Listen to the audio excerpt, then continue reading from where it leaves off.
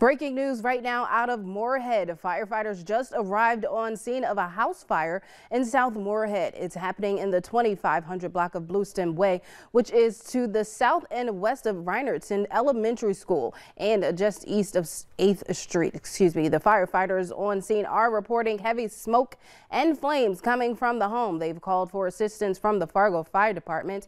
We currently have a reporter on the scene and we'll bring you the latest right here on Valley News Live, as well as our app.